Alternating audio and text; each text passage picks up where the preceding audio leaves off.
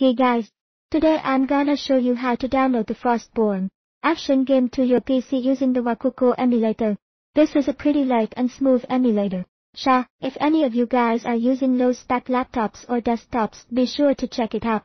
I've put the link to the emulator in the description below, or comment on this video.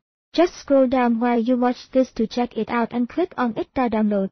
By the way, if you're using Chrome, the downloaded file will be at the bottom left of your screen. Just click on it and it will show a prompt. Click the install button in the middle to install the emulator onto your computer. The installation time is pretty quick, about 3 to 7 minutes, and you're good to go. And once you finish installing, just open up the emulator. Now I'm gonna close this window because I already installed mine, so I won't do that again. And I'm gonna open it up to show you how to download the game. When you launch the emulator, you'll see that this is how it looks like. Now click this search bar and type the game's name. Then click enter.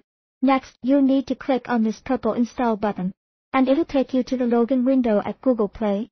We can't skip this required part. Use your email account to log in. After logging in, you'll be taken to the downloading part. This is when you click on the green install button to download the game. I've already logged in before, that's why I'm not logging in now, and you just need to log in once. Once the download is completed, you'll see that the green button has turned to an open button. Click on it and the game will open and you can now play it for yourself. On a small note, while installing the emulator and downloading games, if you run into errors, please leave some feedback in the comment section and I'll help you out. Enjoy your game.